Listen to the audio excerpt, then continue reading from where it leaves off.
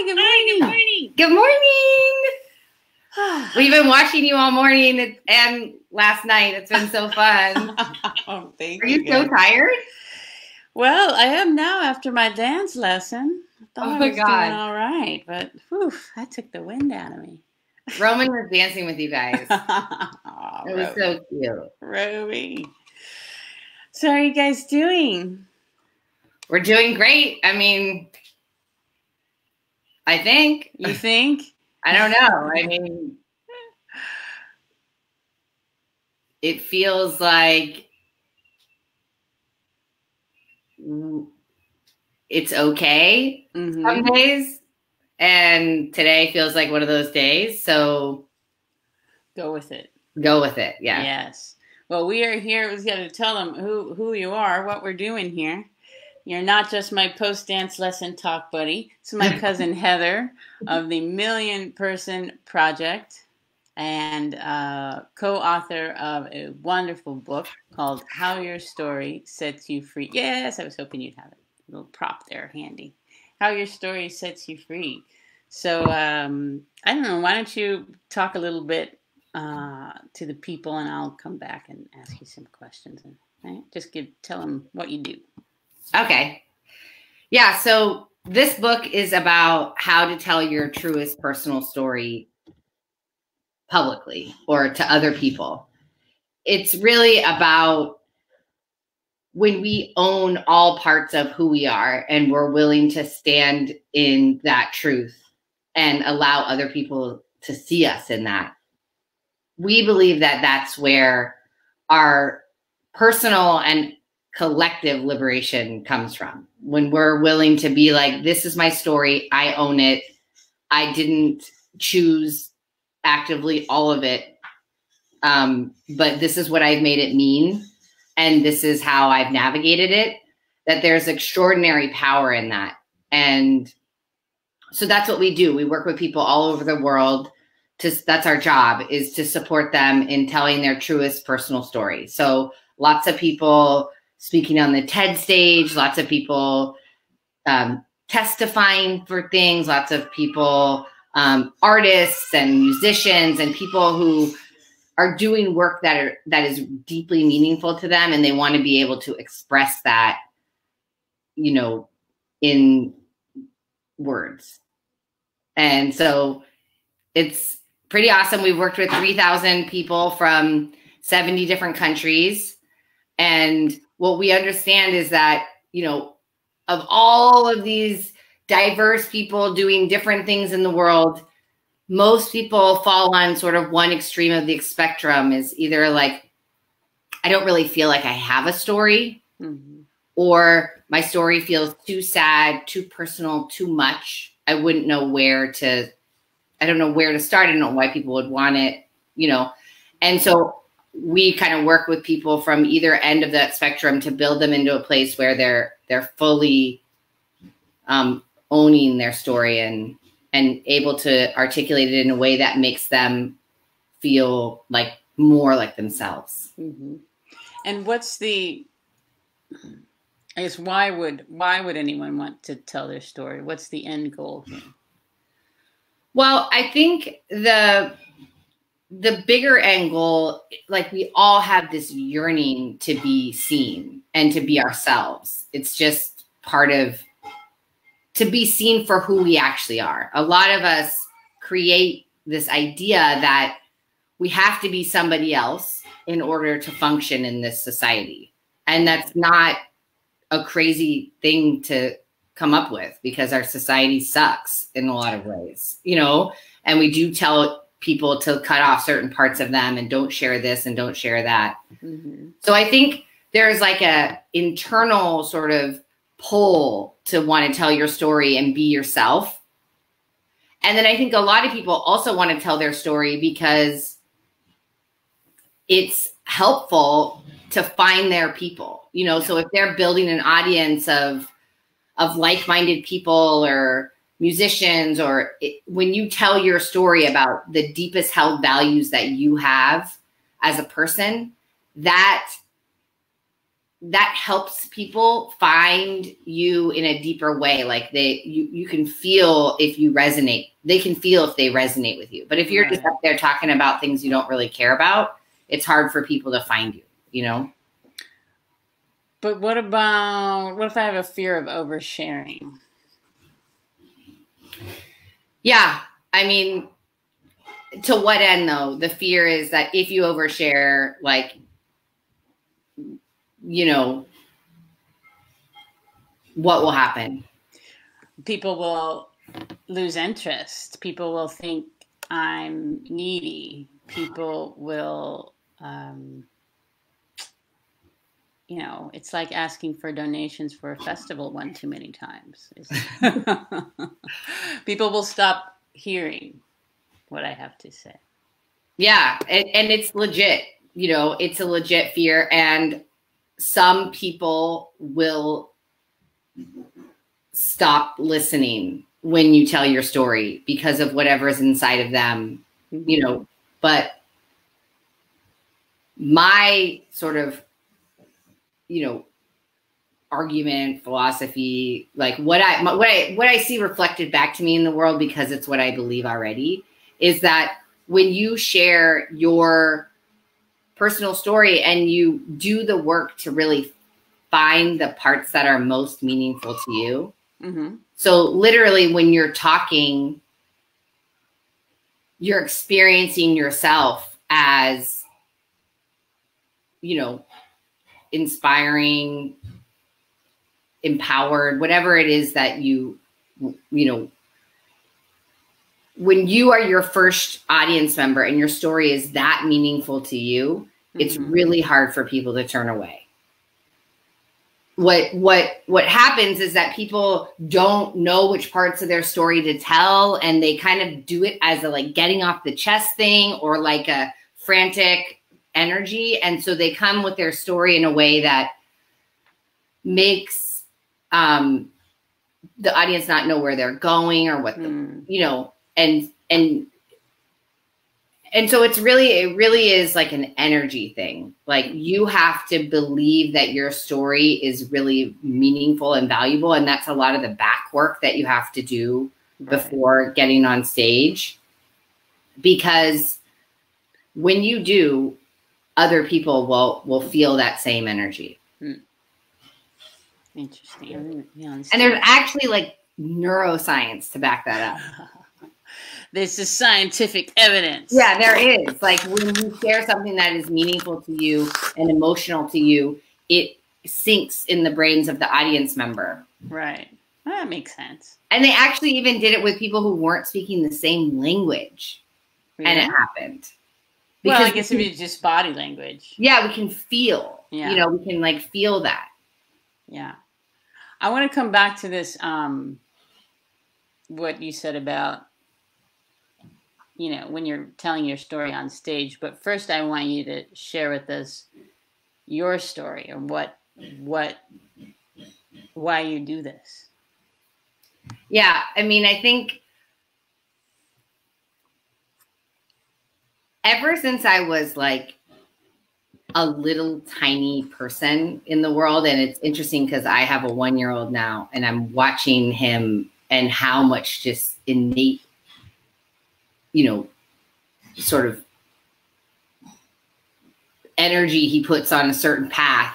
So it's been so interesting for me to get to watch him grow like that and then reflect on myself. But ever since I was, you know, so small, my desire to feel connected was really strong. And I believed that sharing my sort of deepest thoughts was the best way to get connection. I remember saying to myself, if you're scared of something, just say it out loud and then it's not scary anymore. And as a kid, this was an interesting kind of philosophy in my family where we don't really talk about a lot of things. The hard stuff in my family, you just kind of, you know, smile and hope that everything is going to turn out okay. And so I tried a different route where I would be like, you know, I'm afraid Gigi's going to die. And it didn't always go over well in my family, but it made me feel like at least I have my, like, at least what I feel the most, at least I'm not hiding anything. And I think that's what it comes down to. And I'm reworking on my story now. And I feel like there really is like this idea of risking something for connection.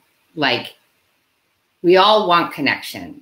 We all want different levels of whatever we define success or connection or, you know, to be seen in the world. But we have to risk to do that. And what are you willing to risk in order to find that connection? And really, that's what I feel like my life's work is about. So you said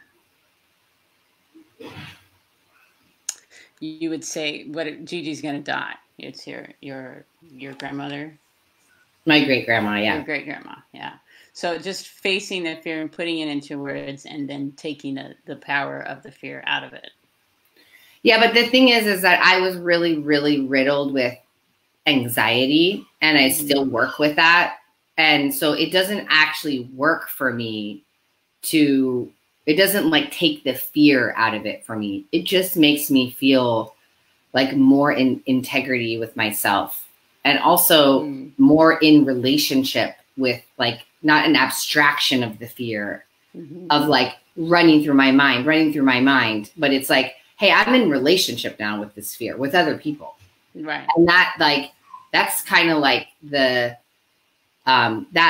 like my pathway to a more grounded spot for me to stand.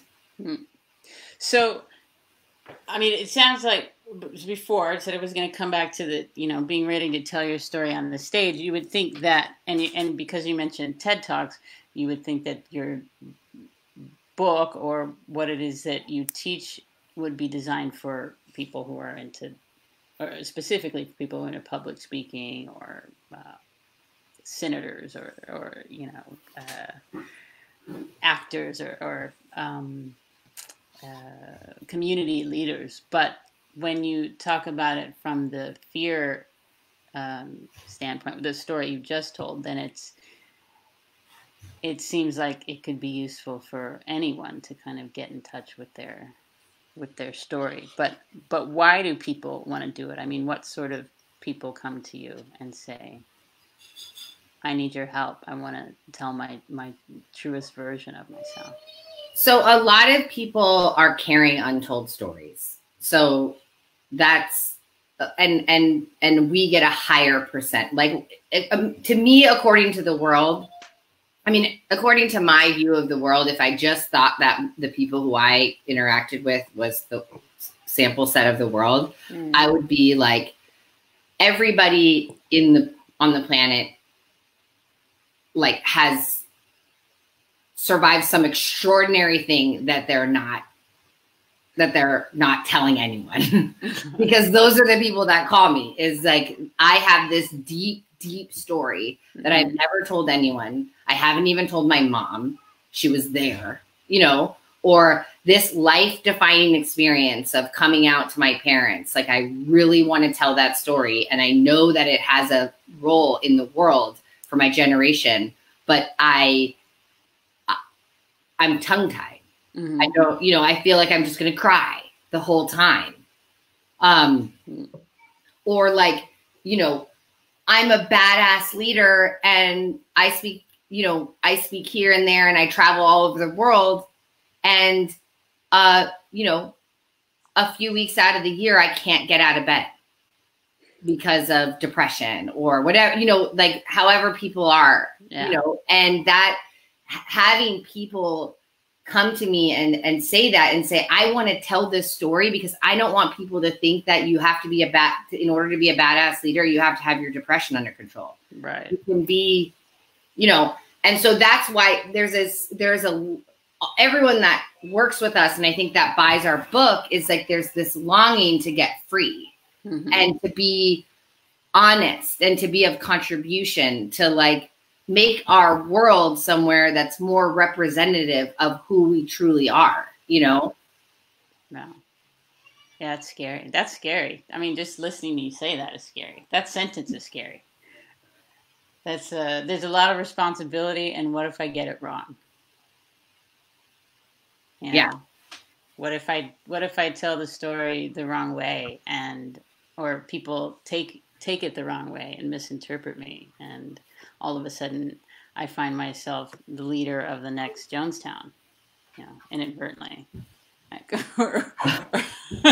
don't know why that was. I mean, that's my first fear, but I mean, that's a real big leap, you know. But it's like, the thing about it is that people are going to take it the wrong way. Yeah. So, and like, that's the thing I'm always telling my clients. It's just like, yes, that fear, you know, that fear that you have, the fear that I have of being like the over emotional white lady that's just like spouting off about be yourself and unity and blah, blah, blah. And that's all people are going to think I am. Yeah, it is like, you know, some people are going to like, you know, roll their eyes and shut off the video because of that. And other people are going to be like, all right, I'm listening, you know, and other people are going to be like, I've never been able to hear that from somebody else until I heard it from her. And that's where I believe our responsibility comes from, is that from Amelia Ray's unique voice, your story coming from your unique voice will resonate with somebody else in a way that, even if you feel like, oh, this message has already been said before, somebody will hear it from you in a way they never have before. And they will be able to see themselves in you in a way they haven't seen themselves in someone else. And it's not about telling that story for them. Like, it's not like, if you don't want to do it yourself, then you should do it for someone else. Not at all. Like, first tell it for yourself, but don't deny the reality that your story is going to support somebody else's liberation also. Like, that's just true. I mean, it's my opinion, actually. It's not true. It's my opinion. But I just believe it and see it happening so much. And I feel like so many people cut themselves off because they're like, oh, I'm kind of in the middle of my story, blah, blah, blah. Like, it's not really done yet. I don't have one of those stories. And those are the stories we need the most, because once you have it all, once you're Oprah, right, and you're like, I survived my sexual assault and I'm Oprah, you're like, yeah, but you're Oprah. It does help some, like, it does help shift culture to be like, Oprah said it, I can say it. Right. But there's another layer of empowerment that comes when somebody isn't totally, like, you know, complete with that. When they're in it with you, they're in the trenches with you. I mean, they're still you know, it feels like they're still going through it, no matter what stage of their story they're at. This is one of my favorite quotes in the book. It is better to be hated for what you are than to be loved for what you are not. Haters gonna hate. Who said that? It's actually, it was a Kurt Cobain. He said it, but actually Andre Gide or whatever, I can't pronounce his name, which is why I never I never read this in our book readings, because I'm like, Andre, and but it's better to be hated for who you are than loved for who you are not. And that's like blah, blah, blah. You can see that as one thing, but really, like, loved for who you are not. Like, I'm going to be more palpable, palpable. I'm going to be more accepted in the world because I'm being not my whole self. And if I was my whole self, that would be more complicated for other people. Mm-hmm. And, you know, it's just like, to me, that's so motivating. It's just like, it's not about being hated for what you are, because that makes me uncomfortable. Like the word hate, you know, mm-hmm. but being loved for what I am not, like, I don't want that. Yeah. I don't want that. Mm-hmm. And I don't want that for other people. And I don't want to be the person loving someone, you know, because we all hold each other in, and there might be somebody in the world that says, oh yeah, but I could never tell Heather that. And I don't want to be that person. Mm-hmm. Yeah. Yeah. I don't think anybody wants to be, you know, yeah. Really. What was I going to ask you? Do you think that we are all saying the same thing?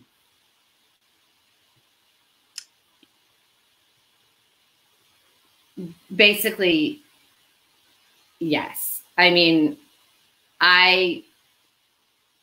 you know, what this story work is, it's about values. Mm-hmm. So it's really about, what do you deeply believe is true, Amelia? Like, what is the thing that you would stand for all the way?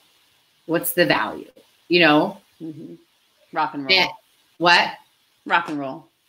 And yeah, okay. So then it would be like, and so what I mean by that is, you know? Yeah. And then you go and go, and when you go and go and go and go, like, you eventually arrive at love. Uh-huh. Almost everybody. I mean, kind of everybody. It's just like, I believe in love. Mm. And so I feel like people's stories a lot of times are just a testimony to how love can prevail over extraordinary adversity. And we're all getting to see each other's different kind of articulations of that and lenses of that. And for some people, like, one of my central values that I believe in with all of my heart is that our stories are not about what happened to us or about what we did. It's about who we've chosen to be given that. So there's no way to be like defined by the worst thing you've ever done or the worst thing that's ever been done to you. Mm-hmm. Because you can't be defined by what happened. You can only be defined by who you've chosen to be. Right. And I do believe that that's, you know, that's some variation of love. But that's, I mean, liberating as it may sound, that's also terrifying, because let's say as long as I'm a victim, then my role is clearly defined. And now if you say that I can choose what I want to do with my experience, I can choose not to be a victim. Well, that's not so defined anymore. That's not as clear cut and easy. I mean, that, first of all, there are far too many options. If I don't define myself as a victim, there's a chance I might be an aggressor, an oppressor, which is terrifying, you know, or just losing your definition of self as victim. I mean, where do you go from that if it's something that you've carried around, or, you know, how you defined yourself for years? So it's terrifying what you speak. This book sounds terrifying. Don't read it before bed, children. No, but you have, I think most people though, and it's not most people who are a victim. It's like, we're every single person in our lives, somewhere we're identifying or have identified as a victim. Mm-hmm. And I think what we most know in those parts of ourselves is that there is like an inkling to set that down. There's like a little tiny like voice sometimes. Sometimes it's like really loud and like being like, stop being like that. It's damaging you. You're getting sick, or like, you know. Yeah. But I think even with the quietest of those voices still kind of gnaw at you to be like, is this true? You know, it's not even like, does this serve you? It's like, is this true?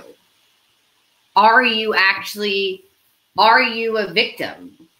Or are you really, really powerful and resilient? Or are you powerful and healing? Or are you beat down but still here? And maybe that doesn't need to be. Maybe you can be beat down and still here and not be a victim. Like Celie in The Color Purple. I don't know. All right, cousin. We got to have a Color Purple session. All right, I want to ask you a ridiculous question before we do our promo out. It's kind of like lightning round that I started last night with Lauren Flans, but I didn't have any question in mind. She is hilarious, isn't she? When's the last time you went bowling?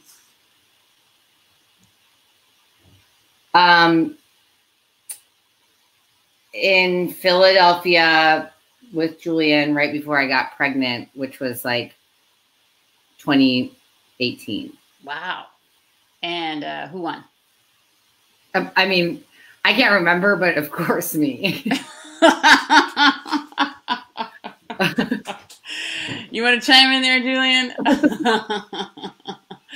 Oh man! All right. Well, that's one thing we got to do when they open the gates again. We got to go bowling. Is there Tanforan or something? Is there a bowling alley?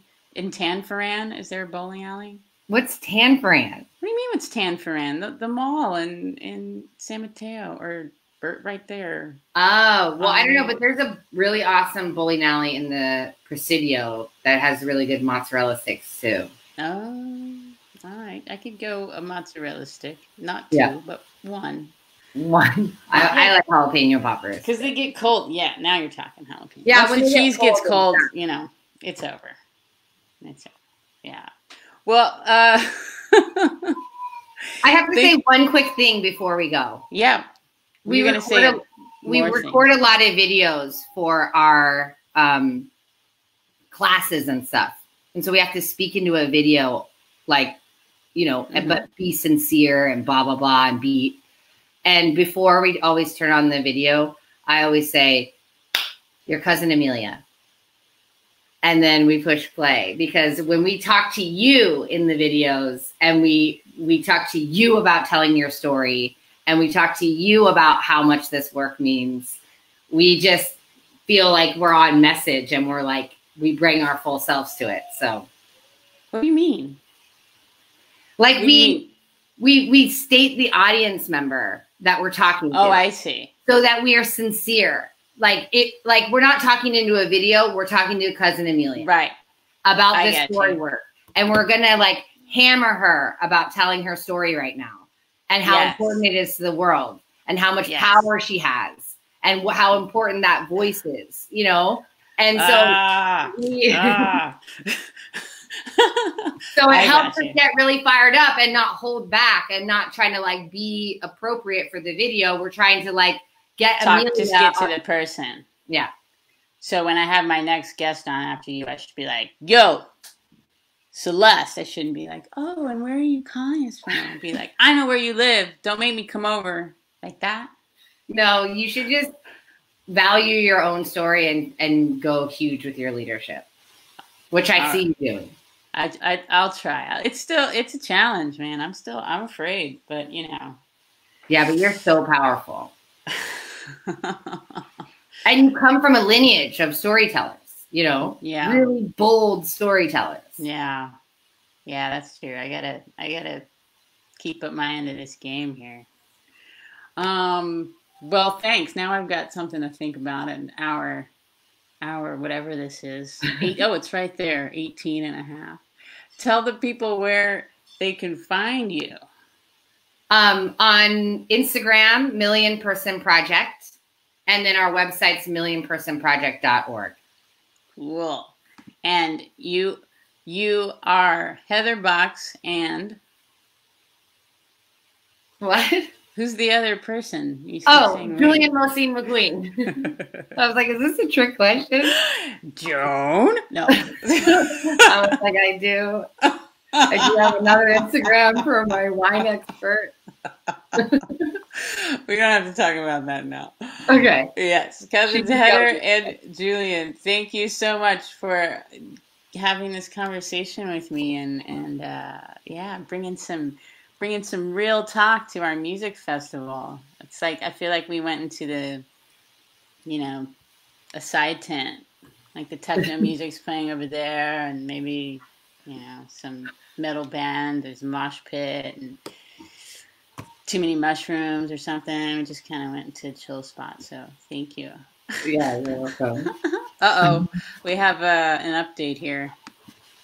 Bowling score. Oh, I know. I was thinking about it. He probably did actually win. I was going to say, you can go in the other room. I'll let you two duke that out. Thank you so much. I always feel like I'm winning, even though. Well, you should. You should. Yeah. Stand in your power. Yeah. Love you. Love you too. Thank you. Bye. Bye.